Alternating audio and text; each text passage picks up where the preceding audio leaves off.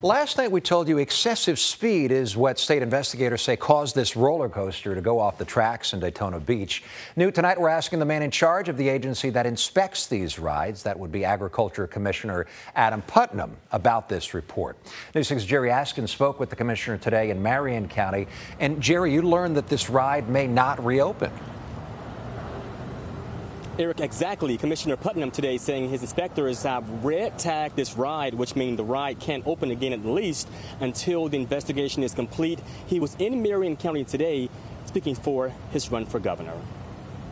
Today, Florida's Agricultural Commissioner Adam Putnam spoke to veterans in Marion County as part of his run for governor. The fact that we are putting together this Veterans Task Force. But after he spoke, just calm down, just don't move. We asked the commissioner about this derailing roller coaster last month in Daytona Beach that hurt several people.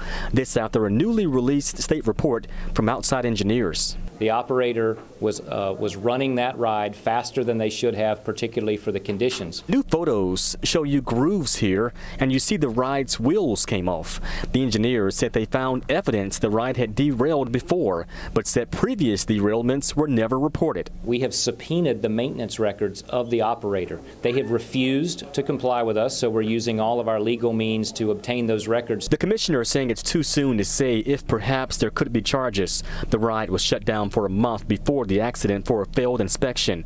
The commissioner is saying his team does not believe the issues during the inspection last month played a factor in the crash.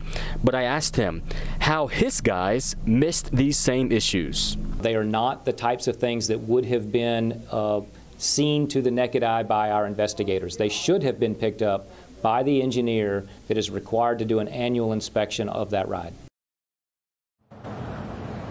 And that engineer, he said, ought to be hired annually by the ride's operator to verify the ride's structural integrity. Meantime, attorney Matt Morgan is representing several riders who were hurt.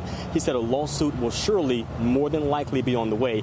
Meantime, the attorney for the ride's owners told us today, never got back to us today, but did release a statement yesterday saying in part they're reviewing the state's report and they're fully cooperating with the state's investigation. We're live in Marion County. Jerry Askin, News 6. Yeah, still a lot of questions about this, Jerry. Thank you.